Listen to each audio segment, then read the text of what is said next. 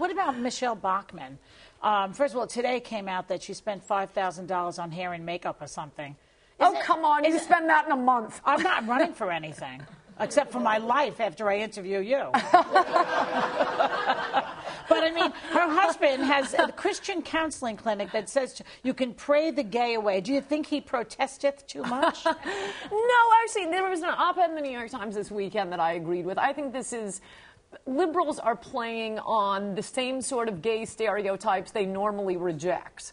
And they get angry at, and they should get angry at. There are straight men who are mildly effeminate. There are plenty of gays who are not effeminate at all. Oh, yeah. Well, they have 4 biological kids. But do you believe you can pray the gay away? Come on. Well, again, the New York Times had an article a month ago in the magazine section about a guy who used to run this big gay magazine in San Francisco, and then he found God, and he's not gay anymore. And the most important part of that story... He says that. The most important part of the story, well, the New York Times was annoyed, but they didn't deny it. Most important part of the story, which so I'm glad you asked, was that he's a huge Ann Coulter fan. Who this closet case you're describing? Probably from his gay days. Yeah, probably. But, I mean, it's impossible to pray the gay away, so why don't they just pack it in? No, there are some people who aren't, maybe they weren't really gay to begin with, maybe they were molested as children. There are people who go that way. There are, I mean, for liberals who think that every sort of polymorphous perversity is normal, but you can't imagine that you could go from being gay to straight. It happens, it does happen. No, but you can't pray the straight away. Nobody goes from straight to gay.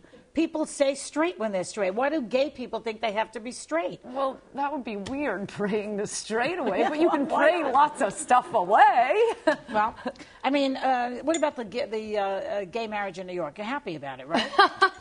The only reason I might be happy is maybe they will shut up about it. Okay, the media capital of the world has gay marriage. Can we move on now? Okay. I not only want don't ask, don't tell for the military, I want don't ask, don't tell for all of society. Just give me a week where we're not talking about the gays. What do you mean you want don't ask, don't tell for the military? You want to go back to that system? That was corrupt. Yeah, the Clinton system. Why? That didn't help anybody. Why do people who are... I was moving on to get don't ask, don't tell for all of society. I know, but it sounded as though you wanted it in the military. Do you still want Not only that, I not only don't want open gays in the military, I don't want open girls in the military. That's the issue I told the conservative. Do you want gays open heteros in the military? Why doesn't everybody stay in the closet? Heterosexual men. The same sort of men who can be firemen.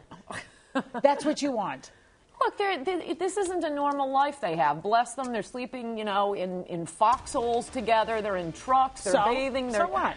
So I don't think this is going to help military preparedness. It's a fad among liberals. It works in so many countries. It works beautifully So many countries in are relying on our military to protect them. No. We're just lucky Germany doesn't start arming again.